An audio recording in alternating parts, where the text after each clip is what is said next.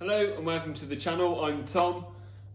This is going to be a very simple guide on how to TIG weld.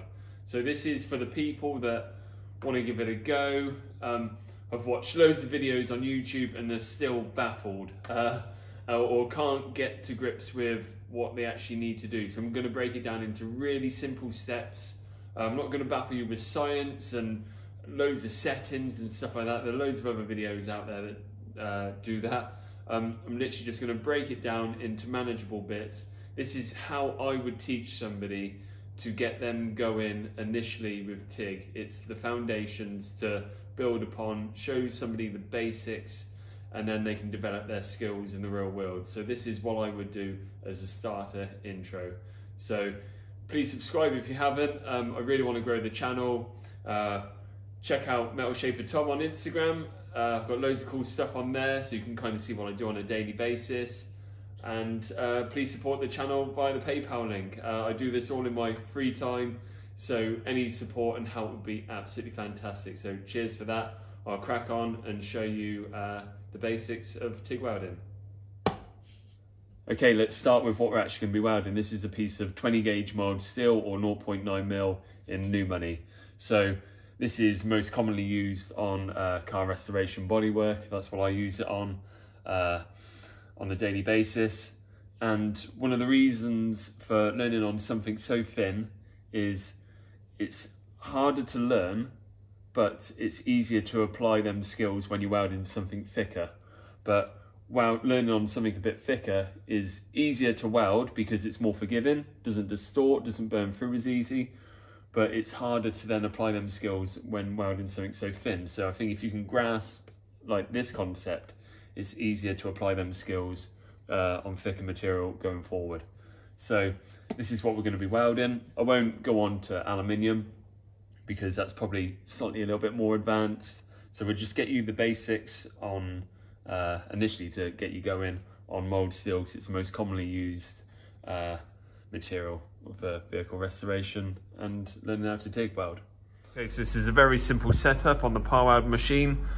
I would have liked to have shown you on the Artec, but that is currently being repaired as we speak. So on here, I'm going to select TIG, manual setup, 2-touch. So that means when you press the trigger and strike the arc, you're going to hold it down, weld, and then once you release the trigger, then your weld will stop. A lot of people use the foot pedal, but it's probably best to learn on the trigger first. DC is steel, AC is aluminium, so DC. High frequency, so that allows you to strike when you press the trigger. So we're gonna select that one, no pulse. And this is a very simple setup. So we need very minimal pre-gas for what we're doing. Very minimal slope up, so that's how long it actually takes to reach your full amperage that you select. So for this, we're going to select 27 amps. Down slope, we don't need anything, so that means you can then just gradually come off the power, but we don't need that. And post gas is just set at 1 second. So for steel as well, you're going to need a sharp tungsten. Hopefully that focuses like that, and then you're ready to go. Okay, so we're going to start off using no wire. A lot of people rush in straight away and they try TIG welding with wire, and they're getting it stuck to the tungsten or the material. And basically how to avoid that is we need to do the basics first. So we need to create a weld puddle. So we've got to keep our tungsten a couple of mil away from the material. And then once you've got your weld puddle, we need to then move at a nice consistent speed along, controlling that weld puddle and just moving in a nice straight line. So we're going to practice basically our hand-eye coordination, judging the weld pull, the speed that we're going at, the direction of travel. And we need to get those things right first and be able to control the actual weld pull like initially, before we can then start introducing wire. So I'm going to do this a couple of times so you can see what I'm doing, kind of like the speed that I'm traveling at. And then once that is consistent, I will then start adding wire and I'll explain that then. Okay, so what I forgot to mention was, for steel, you want to leave the tungsten out about 5mm. This will give you a nicer arc. I'm now going to do a second run. I've turned up the amps, but because we're doing it on a steel plate, it's sucking a lot of the heat in. So I'm going to turn the amps up to create a bigger weld pool.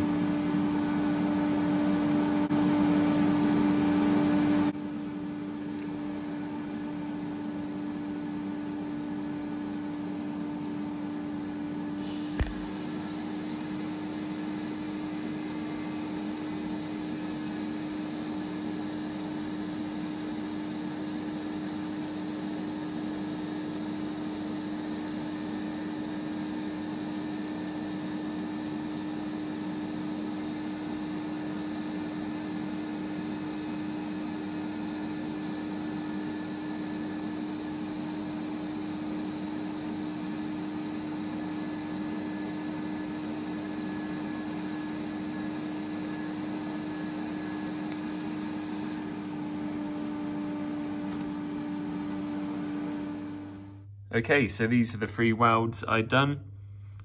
Initially, the first one was a little bit too cold, so I've turned up the amps and got a bigger weld pool. But that is what we are looking for there. So it's nice and straight, a nice burn all the way through, nice consistent burn. So you're traveling at the right speed, you're the right distance away from the material, you've got full control of your weld pool. And that is what we're looking for. So if you can get somewhere like that, then that's absolutely fantastic. Just keep practicing. You can put loads of runs down. They don't need to be this long, you know, just practice little short ones. But ideally in a straight line. It's a good habit to get into. So once you've got to a decent standard on there, then I would say you're then ready to then move on to adding wire. So that's the next step. Okay, now moving on to introducing the wire to the weld pool. This is just your standard mild steel rod. I got this from Artec in a little 1 kilo pack. This is 1mm in diameter, and that's sufficient for the 0.9 material that we're using. I'm going to do a close-up just so you can see like a slowed down version without striking up the arc of the technique that I'm going to be using. And then I'm going to try and capture it on the camera actually when I'm in basically full flow, actually tigging away. But I've done a couple of practices and the focus isn't that great. So hopefully you can kind of grasp the method that I'm trying to show you and just break it down into some simple steps, and you see the result, and then put 2 and 2 together, and hopefully it just help you on your journey of trying to learn how to TIG weld. This is just my way of doing it. Again, many ways of doing it. People may use different size tungstens, different size rods, stuff like that, but that's just their way. This is my way. It works for me and it's helped people that I've taught before, so fingers crossed it can help you. So I'll show you a close-up look now of a slowed down version of what I'm trying to achieve. Okay, just like we did last time, I've marked some lines and that's what we're going to follow. I'm going to start at this end and move in this direction towards me. That way I can always see the weld pool, and it's kind of like pushing into the material. So when we start at this end, you want to just hold it there for a split second, let that weld pool develop, get to a decent size, and then you can add the rod. And then what you want to do is get yourself into a nice rhythm. So every time you put the rod in, you gradually move in, and then it should be kind of like clockwork in synchro, you know, just in, out, and gradually work your way along. What you don't want to do is start hacking at it, you know, jabbing loads of rod in, you know, become uneven. This kind of works hand in hand. You've got to travel at a nice steady speed, consistent weld pool, adding the right amount of rod each time in a nice steady motion. And then that way, fingers crossed, if you get those 3 elements right, you'll end up with a nice neat run. But this will develop over time. You'll find your own little pattern. You'll find a speed that suits you. Some people put the joins, the rod close together. Others like to space them out. It's an individual thing depending on different types of material. But at the moment, let's just practice consistency, working along that line, and then hopefully those skills would develop.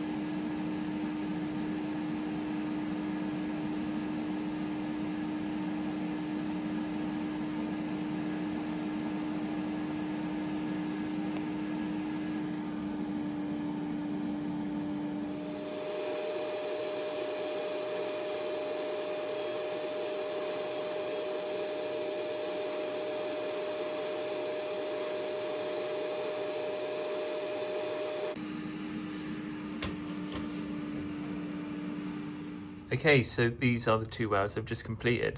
So if I just get into the right light there, hopefully you can see each time I've added the rod, it creates its own little raised section on both of them there. So I'll just do a side-by-side comparison with fusing. So that is a nice smooth weld there, because we haven't added any wire at all, to actually add in wire on here. You can see each individual weld pull there. So I just turn this over so you can see what the penetration looks like. So this is what it looks like with wire. Again, every time you add the rod, it will come through on the back. And over here is the fused penetration. So again, you do get a decent amount if done correctly and got the right amps. So that weld is strong. But that's what it should look like. Okay, so that's as far as I'm going to take this video. I don't feel the need to then start showing butt joints or corner joints or T-fillets or anything like that. I think that's kind of like a part 2. I think if you get the basics right and get to a good standard on that, then introduce those harder joints. I don't think you should jump into them too soon. Just spend a bit of time getting this right. If you get to a decent standard on this, then you'll progress quicker when you attempt the joints and stuff like that, than rather just rush straight into them without getting a good foundation doing it like this. That's just my opinion. Others may differ. You know, I'm not preaching here, I'm just trying to help viewers. Don't beat yourself up if it's not going right. Give yourself 5 minutes. It can be very frustrating if you keep dipping the tip and stuff like that. If you can't see through your mask properly, you can get magnifying glasses and stuff like that that help you, because you do have to be really close to the joint. So yeah, don't beat yourself up. Give yourself 5 minutes, come back to it, you know, and all of a sudden it will just happen, and it's really rewarding. And then you'll just say to yourself, God, why didn't I do this sooner? So hopefully there's enough information in this video to just get you going and show you the basics. And that's all I wanted to do with this video. So hopefully I've put that across in my way that I do. And that is pretty much it. If you do want a part 2, then let me know. I don't mind doing that, but leave me a comment. And yeah, thanks for watching, and I'll see you in the next video. Ciao.